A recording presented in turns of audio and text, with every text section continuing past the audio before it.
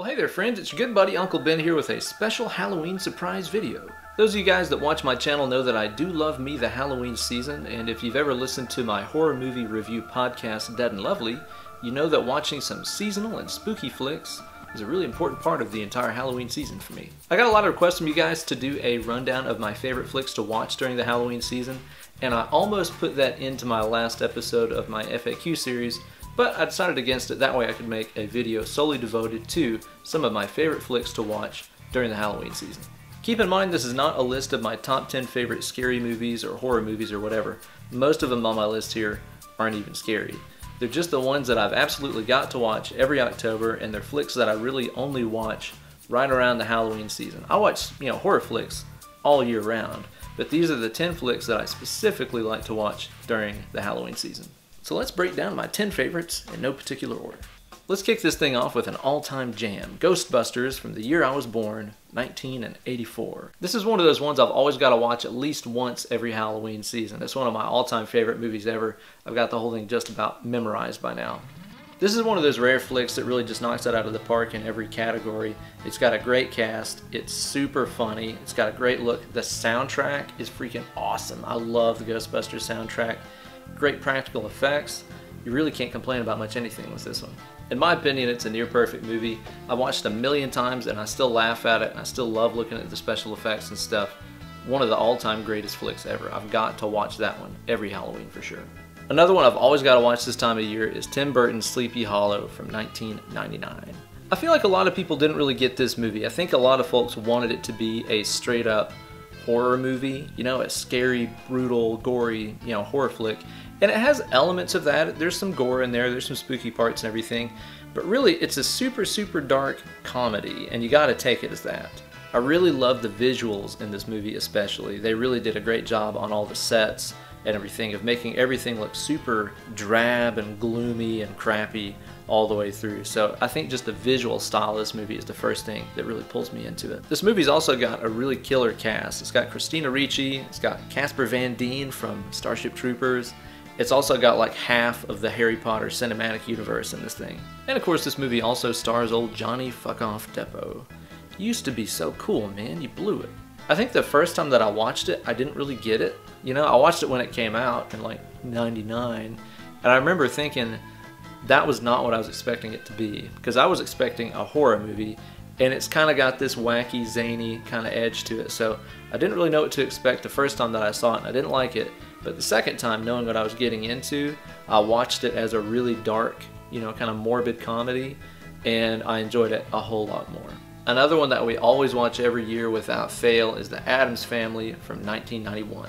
I watched this movie for the first time probably about 10 or 15 years ago, and I was just immediately blown away by how weird and dark and twisted a lot of the humor in the flick is. It's something that you can't really compare to any other comedies that you've ever seen, because there's some stuff in there that is truly like heinously messed up, but it's funny. This movie's also got a really killer cast as well. It's got Christopher Lloyd. It also has Christina Ricci in it too. Raul Julia and Angelica Houston really steal the show for me. Those two are just amazing on screen together. It's got a great visual style. It's also got a dope soundtrack featuring old MC Hammer, because it was 1991 and that was still relevant. It's just a really, really cool flick, man. Again, I have a hard time thinking of any other flicks that are this dark and morbid and funny, but are still like rated PG and are family friendly and stuff. Really unique flick, always cracks me up. Gotta watch it every year. Next installment here is one that just became kind of a new tradition for me this year, because I'd never seen it before, even though it's been out since 1987. It's The Monster Squad. I did not grow up watching this movie. Again, I just saw it for the first time this year, but whenever you watch it, it almost reads like a parody of an 80s kids Halloween movie. This movie is late 80s as all hell. It's really dumb. It features all the monsters. It's got Dracula and Wolfman and the Mummy and Frankenstein in it. It's just a really fun, stupid flick to turn on and turn your brain off and just kind of enjoy it and soak in the Halloween goodness. Another one I always have to watch is Trick or Treat from 2007. A lot of times people lump this movie into the horror anthology kind of genre, along with like Creepshow and Tales from the Dark Side and stuff like that. But the way that this movie tells, multiple small stories together is different than those flicks. This is almost more like You could think of it like Pulp Fiction, where there's multiple stories going on, but they're all happening at the same time. And if you watch closely, they all kind of crisscross over each other and stuff. Really, really cool way to approach an anthology type flick. This movie's also got a really good cast. It's got Anna Paquin from True Blood in one of the stories. It's got a ton of character actors that you'd recognize in it. It's also got Thurman Merman from Bad Santa in there as just a little shitty kid. This movie's got some good blood and guts and gore spread throughout it. It's got great special effects, most of which are practical. There's kind of minimal CGI throughout this one, so I always enjoy that in a horror flick. It's also got some really great humor injected along the entire way too. It's just a blast to watch. Another Halloween tradition I always got to do every year is to sit down and watch Paranorman from 2012. Paranorman is a stop-motion flick from the same people that brought you Coraline, so the animation is absolutely insane. This is one of those flicks too that I think I really appreciated much more after I watched the making of features that came on the DVD. The voice cast in this one is loaded too. It's got Anna Kendrick, Casey Affleck is in there, America's Dad, Dan Connor, also known as John Goodman, does the voice in there. Really, really awesome casting. It's got some stuff in there that gets kind of dark and spooky, but it's mainly the incredible animation, art direction, and humor of this movie that make it a tradition for me every year. Paranormal's great. Can't recommend it enough. Another one of my all-time jams that I absolutely have to watch every year is Mel Brooks' classic Young Frankenstein from 1974. If you've never seen this flick, I genuinely feel bad for you, but at the same time, I'm kind of excited and happy for you because now you can go out and watch it for the first time and enjoy it like the rest of humanity. This is one of the best comedies of all time, one of Mel Brooks' best movies that he ever did too. Like a lot of other Mel Brooks' movies, the cast in this is absolutely awesome. It's got Gene Wilder, Peter Boyle, Madeline Kahn, who is one of the most genius female comedians of all time ever. We started watching this flick years and years and years ago every time we get together with my in-laws and do our annual, pumpkin carving every Halloween. So for me, this is one of those warm and fuzzy flicks, but it's also just a completely, infinitely watchable and hilarious movie. Another one that I absolutely love watching every Halloween season is what is, in my opinion, the best vampire movie of all time, Bram Stoker's Dracula from 1992. To me, this movie is so good that you don't even notice Keanu Reeves' pretty bad performance throughout the entire thing. Of course, it doesn't exactly hurt that he's surrounded by incredible actors the entire time, like Gary Oldman, who plays Dracula, and Anthony Hopkins, who plays Van Helsing. This movie is so awesome that it even has Tom freaking Waits in it playing Renfield. Can't really get a whole lot more awesome than that. But at the same time, this is one of those flicks that I understand not exactly everybody getting into. It's got this really, weird, dreamy kind of feel to it. It can be really, melodramatic and stuff in some parts, but I love the entire thing. I totally dig, again, that kind of dreamy vibe that you get from this and a lot of other like European horror flicks like Suspiria and stuff like that. And kind of like what I said about Paranorman, after I watched the special making of featurette and stuff about this flick, it made me appreciate it even more.